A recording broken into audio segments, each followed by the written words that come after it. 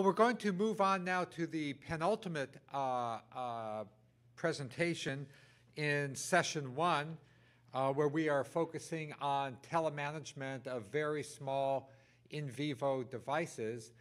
And the next topic is going to focus on the networks that would control these very small implantable devices. There are going to be some significant challenges we already have the problem that sometimes with our ex vivo devices, we can't sort through all of the network problems to get all of the protocols compatible and whatnot.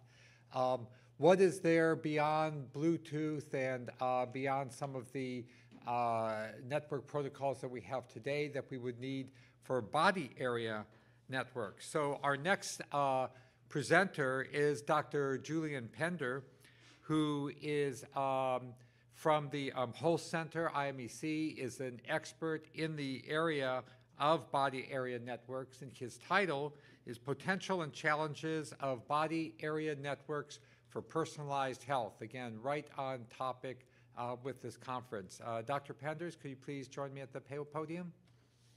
Oh, there you go. Thanks. Well, thank you for the introduction. So first, I'd like to thank the organizers, Dr. Rothbard, Dr. Forsten, for the invitation. It's a great pleasure to be here. I look forward to all the interesting talks that we will hear and have heard today already. Maybe just a bit of background about Holst Center and IMEC. So IMEC, to get started with, is the European largest independent research center on micro and nanoelectronics. So it's mainly based in Leuven.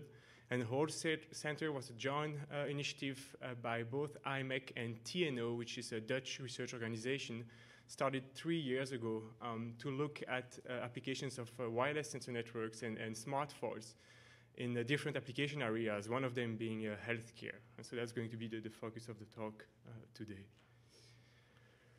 So maybe just a bit of background about the Holst Center IMEC again. So this is an independent research center founded by IMEC and TNO back in 2005. We based in Eindhoven in the Netherlands. Our mission is to perform research on generic solutions along 2 activity lines. One is on autonomous wireless sensor nodes, and the other one is on smartphones. We started in 2005, so we're still in the process of building up critical mass. Today, the size of the research center is about 160 people. We're partnering with both universities and industry worldwide. Some of our partners actually range from semiconductor industry, such as NXP, TI, National Semi, but also looking into more consumer electronics and application partners, such as Philips, Panasonic, for example. So more information can be found on the website. I'll also be happy to share some more info with you during the breaks or these 2 days. So getting to the topic now, I used to start these talks with visionary slides on body area networks, but things have changed, and now we start seeing the first body area network systems available on the market. So I'm going to start just with what you can find today. Typically, it will be for applications in the wellness and lifestyle. The first one is Emotive. So Emotive is a company based in the West Coast in the States, and they've introduced brain activity monitors to control games. Quite similar story is NeuroSky, also Californian-based, which developed a system to read your mind. In the field of sports and lifestyle, Nike makes you run. So Nike has introduced this small sensor node to monitor activity and to record how many miles you run and what's the activity. Also related to that, Adidas, together with Spotter, has developed body area networks for fitness monitoring. And also, last but not least, Nintendo with the Wii platform, which has revolutionized the field of video games. So that's for wellness and lifestyle. If we look at mental health monitoring and emotion monitoring, we also see emerging concepts or product concepts. This one is a product concept from Philips. So this is a probe, a necklace that will gather signals from your body area networks, and that will extract relevant information with regard to your mood or to your emotions. And so the widget is that if you change mood, the color of the device will change, right? So green if you're happy, red if you're angry. Well, these are all ad hoc or small products early adopted in the market. If we look at industry in a more global way, then we have Open Industry Alliance that are introduced. An example of these ones are the Continua Health Alliance, which is an alliance of about 200 companies with a focus to improve the quality of personal health care.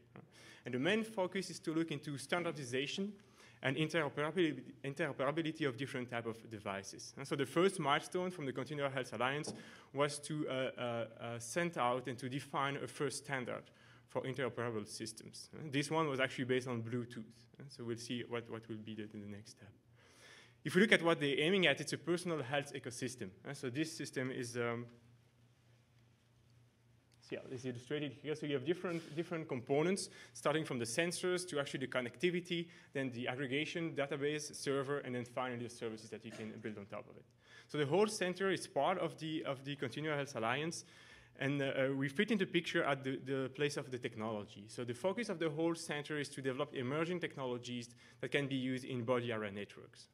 And as such, the Human++ program is looking into possible applications of this technology in the field of healthcare, wellness, and lifestyle. So this is the visionary slide that I was mentioning before, the vision of people carrying body area networks for different types of applications. So our main activities focus on really using new technologies that are developed in our centers or together with our partners, and developed early prototypes to illustrate the possible benefits of these new technologies. One example is the wireless ECG patch. So EKG is a field in healthcare monitoring which is well known, and the Holter system has been around for many years already. So this attempt was to actually try to improve existing Holter systems by decreasing the size, increasing functionality, and bringing the system closer to the body in order to enable comfort of use. This system relied on a technology achievement from AMEC, which was the design of a ultra-low power ASIC for the readout of biopotential signals, one of them being ECG, which power consumption was driven down to 60 microwatt for the readout, for the ASIC readout. This readout was integrated with microcontrollers and radios to enable a wireless ECG patch that the user could wear in any type of environments, being at work, being doing sports, or being at home, and eventually get monitored in a continuous way.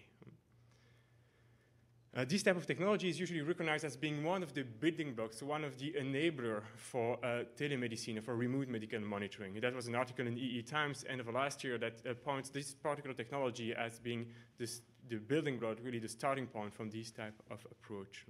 Of course, if we want to use it on the field, if we want to actually transfer it to the people, to the end user, it's very important to validate the technology. So we've done some tests on these patches and say, okay, what type of signals would you get if you're at rest, if you're working in front of your computer? Typically, the signals are of very good quality, which you can see there. But if you start jogging, well, of course, you will introduce motion artifacts. The system will start moving. You have buildup of charge. This will affect your signal. And that's what you see here, a bit of noise on the signal.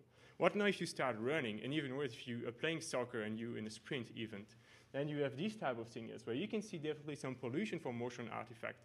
And this is typically the type of trade-off and the type of challenges that we need to investigate. How do we get rid of these artifacts by designing better systems or designing better algorithms? As an anecdote, another trial that we've done was at the Brussels Marathon. So we've tried this system with the medics over there. And just for the anecdote, it was actually quite nice. Because if you look at these type of events, they usually don't have any means to look at the EKG, at least in Europe. So this will actually help in diagnosis hyperventilation event that one of the lady there got during the marathon. So getting the data is fine. Streaming the data is good. But for most of the applications, especially in remote telemonitoring, we need actually to get access to the information which is stored in the data, not in the data itself. So one step further is to actually look into a way to do embedded processing of the data and eventually leading to knowledge streaming. So a step we've taken towards that direction was first to embed on the smart ECG patch, on the patch that I just showed, to embed first a beat detection algorithm. How do you robustly detect the beat? And further than that, a complete delineation algorithm in order to extract all the fiducial points from the ECG, being P-wave, T-wave, and QRS complex. Once this is done, not the complete data need to be sent over the wireless link, but only the extracted informations. Of course, that will decrease your bandwidth, hence that will save a lot of power, therefore increase the autonomy of the system. So in the second step, when you send the extracted information to a computer or to a mobile phone, for example, this computer can take care of doing further data aggregation and extracting the knowledge out of the information you have. And eventually, this knowledge is what is interesting to take appropriate decisions based on the health status. This knowledge could therefore be fed back to the patient itself, or to clinicians, or maybe to a call center, simply to take any action. So EKG is one example. Another example is wireless sleep staging. So sleep monitoring today is performed well, typically in hospitals. It's a quite painful process. I don't know if some of you have been through a complete polysomnographic recordings. You get set up with about 20 wires everywhere on your body. So this is definitely a field that would benefit from wireless technologies as well. So what we've done there is develop a prototype, which is pictured there on the slide. So as you see, it's a quite crude prototype. The idea there is to understand and to investigate whether this type of technology will actually help, would benefit the field, in that case of sleep monitoring. So we've done a clinical trial, a very small clinical trial, I should say. So it's a population of 12 healthy subjects to actually validate the wireless system against reference equipment. So we asked people to actually wear the two systems, on one side the wireless system, on the other side the reference systems, for a night of sleep at the hospital. And then we asked clinical experts to actually look at the data from these two systems, score them in order to get a sleep profile or hypnogram, and then look at similarity between these hypnograms coming from, on one side, the wireless system, on the other side, the reference system. And we can compute similarity percentage between these two systems, and what we've seen that in average, we have about 80% of hypnogram similarity. So this number should be compared to test-retest numbers for sleep scoring. And if you look at the test-retest similarity between two clinical experts, typically that will be around 80 to 85%. So we're typically in the same range of similarity in this case. Another example is the monitoring of physiological responses, of physiological signals reflecting responses from the autonomic nervous system. This can be a starting point to actually extract emotion of the user. So there was a whole, as I was mentioning at the beginning, there was a whole interest to actually be able to objectively assess the emotions of people rather than subjectively as it is done today by questionnaire or these type of applications. So in this case, we've developed also a prototype system relying on ultra-low power technologies to monitor on one side EKG and respiration, on the other side at the wrist, monitor skin temperature and galvanic skin response. And then we use this data, we process it in real time in order to get to an estimation of the arousal. So rather than talking about it, I have a movie. So let's see if that works. Yeah, so this is the type of output that you can get. So you get the 4 signals in real time. You process the signals, so you do feature extraction, and then you map that into estimation of arousal. And then you have this type of graph, which represents your arousal level as a function of time. So as you go there, you will have different excitement or different arousing events that will eventually give you a response that way. So these graphs correspond to 3 tests. One is the Stroop test, which is a typical stress test. The other one is a music extract that is quite relaxing at the beginning and then starts getting annoying in the middle, and you see these 2 peaks due to that. And the last one is actually a movie, which is quite calm at the beginning, and then you have a building up phase, then eventually it gets to an arousing event over there. So just to illustrate that, the movie will show you, yeah. So, okay.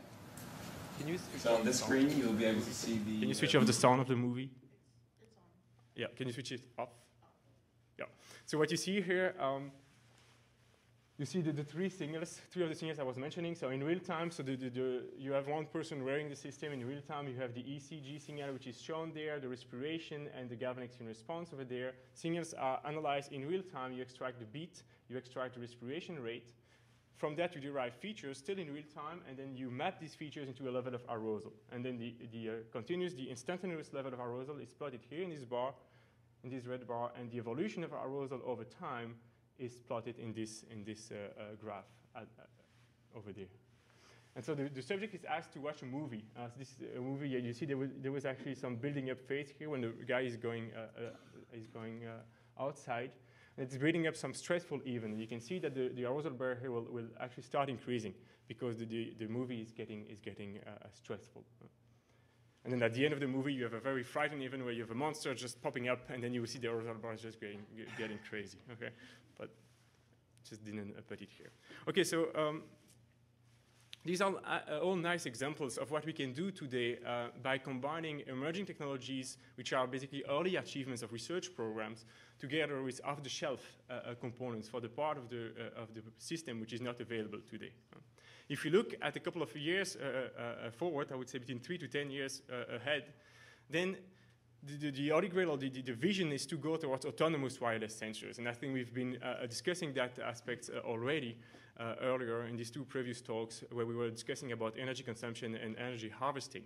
So we believe that the key paradigm here, the key number to keep in mind is 100 microwatts.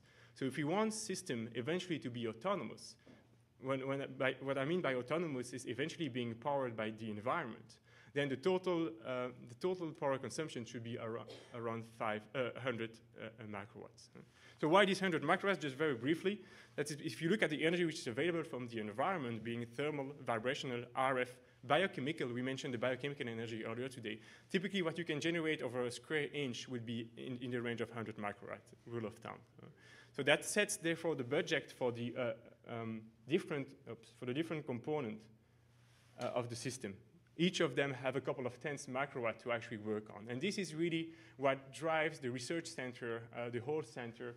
It's really how can we accomplish that challenge for each of these components, having a front end that works on 20 microwatts, having a radio that works and only consumes 20 microwatts. So this is the research challenge in the field of body area networks. So just to illustrate what type of breakthrough, what type of achievements we can create if we address these fields, this is an example of the case of EEG monitoring. Here I'm talking about surface EEG in comparison to the previous talk. So this is the road that we took from 2003 to 2008. In 2003, we had this big shoebox. It consumes about 300 milliwatt. And in 2008, today, we have this little sensor cube. So how was this possible? Well, we looked at developing an ultra-low power ASIC for the monitoring of EEG. That will decrease power consumption. That will also increase functionality. So overall, the size of your system will decrease, but also the functionality of the system will increase, and eventually, that should result in an improvement of quality of life for the patients. Bringing that even further, we've developed first prototypes of fully autonomous wireless health monitors. So these systems that you see there are batteryless. So they are powered by either thermal energy coming from the body or by PV, that means by light energy available in the environment. So typically, you need to really balance the power consumption of the system with the power which is available from the environment to get to this type of autonomous systems. Of course, today these systems are big. You will not see patients working with that in hospitals. We are aware of that. But that sets the scene. That means we still need to work on miniaturization. We still need to work in further decreasing the power, but this is getting at reach. So this is the vision that we have. So eventually, once we can decrease the size of the system, increase the functionality, we will get to this type of embedded sensors, embedded in accessories such as a cap, or maybe also implantable. So I'd like to wrap up the talk with another visionary slide. So this is a vision we have for the, let's say, 5 to 10 years ahead. So that will be a patch type of system that embed all the electronics which is needed to actually sense the signal, transduce the signal, do some processing, and eventually wirelessly transmit it to the outside. Of course, different form factors could be foreseen. If you look at one monitoring, that you may want to have something which is more a bandage type of system. And as we discussed, maybe also we will go towards implantable systems on even the longer run. But in any case, the vision is to go towards truly unobtrusive monitoring solutions. If we want to address that, then the key challenge is to go ultra-low power. As I said, think 100 microwatt. This should be the ballpark number. In order to meet that, we need ultra-low power components. We need ultra-low power radios. We need ultra-low power DSPs. We need ultra-low power sensor readouts. We also need to enlarge the number of sensors we have. I didn't have time to go over that, but besides physiological signals, we also want to look into biochemical markers. How do we measure chemical components in body fluids, such as saliva, blood, etc.? This is also a challenge that needs to be addressed, always at ultra-low power. Of course, system-level power optimization and power management is key, and eventually, energy harvesting to enable truly autonomous systems will also be required. All these nice technology together, it's good. We need to integrate the technology, so technology integration is needed, and for that, integration technology is needed. Think that the body interface is eventually what will determine the user acceptance of the system. If you want to attach something on the body, it has to be comfortable. So we need to work on the body interface. Think of dry electrodes, think of adhesive patch to stick to your body. From an electronic point of view, that means that 2D stretch or flex integration will be required. And eventually, addressing these challenges will lead to body armor networks which can be used for applications along the continuum of care, for outpatient, if you're healthy, then at risk, and then towards chronic disease management, and finally also for inpatient. Okay, the very last slide.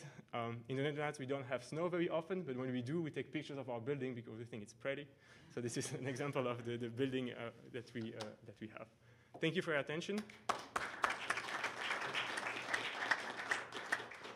Thank you very much, Dr. Penders. Fascinating talk, very much on point for the conference. We have 10 minutes now for people to approach the microphone with any questions. Please introduce yourself and, if you feel comfortable, your affiliation. Hi, Melanie Swan, MS Hi. Futures Group.